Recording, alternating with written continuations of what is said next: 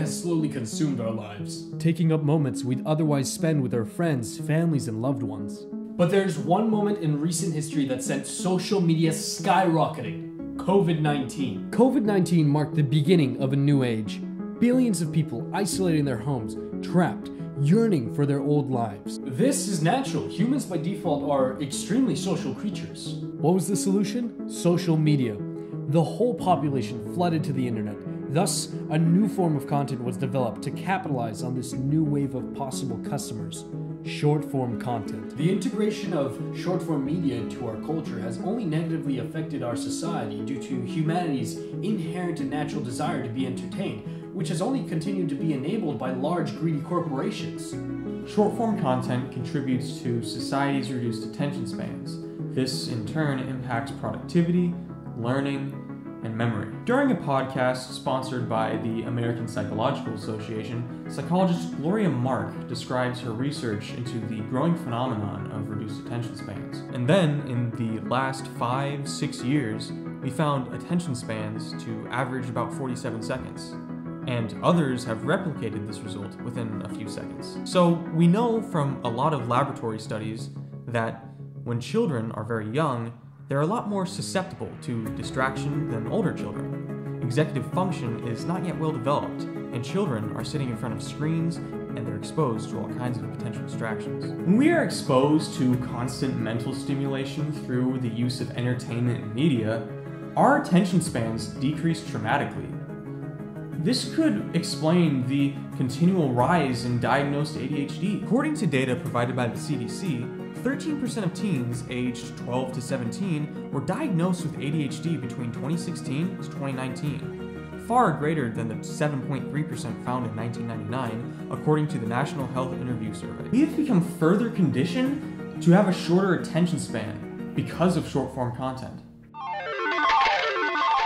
A short-form content addiction is equivalent to a gambling addiction due to its instant gratification and stimulating nature. This can result in mental health problems and social isolation. The National Library of Medicine conducted a study in 2021 on the effects of short-form content. Quote, "Short-form video applications are especially useful for sending customized content based on an analysis of user preferences. Users can also choose to watch the specific creator and content in which they are most interested. This personalization mechanism allows short videos to continuously provide users with content that meets their preferences. These personalized algorithms keep users engaged with short-form content apps. If the user enjoys the short video, they'll want to use the app longer to see if they'll enjoy the next video. If the user doesn't like the video the algorithm provides, then there's still a chance that the user will like the next one. This behavior parallels the behavior of a slot machine. If the player doesn't win any money on their first spin, there's a chance the next spin will. If the player doesn't win money, then they'll most likely play again so they can win more.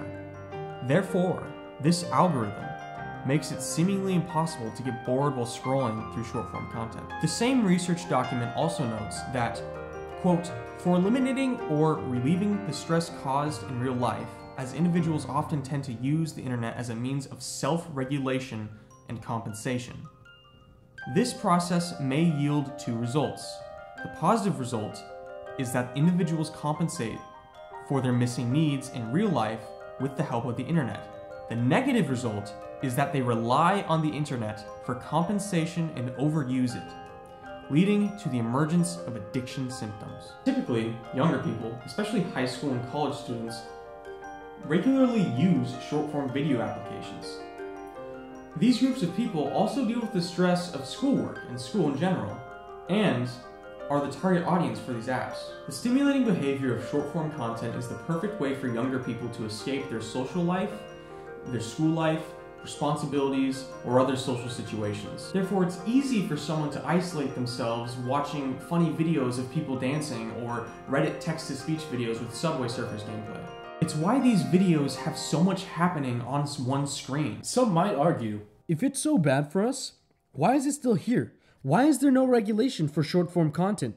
Why isn't it illegal? Well, one reason why short-form content is so prevalent is because politicians are so incredibly out of touch with the internet. Mr. Chu, does TikTok access the home Wi-Fi network? What I mean is, like, if I lose my iPhone and I reinstall the app and I put in my username and password, my app will reconnect to the mothership and download some of that data. My settings. That's not the way it works, no. Despite politicians' removed view on the internet, the real culprit for short-form content's prevalence are large corporations. Facebook's parent company Meta has a super PAC which raises close to $350,000 for politicians, regardless of political party. This in turn incentivizes politicians to vote in favor for companies that, you guessed it, promote short-form media. The almighty dollar. Short-form content is the cash cow of social media companies. Such an efficient way to keep viewers glued to their phones and on the platform for longer. More time on their platform, more advertisements and products you are exposed to, more money in these companies' pockets. Meta and Google noticed the revenue generated by TikTok, so they decided to make the switch to short-form content. Now the only way for a media application to be financially successful is to implement short-form content. Even Netflix decided to make their own spin on short-form media. Short-form content has become a widely consumed and almost integral part of our society. It consumes the one thing we can never get back in life: time.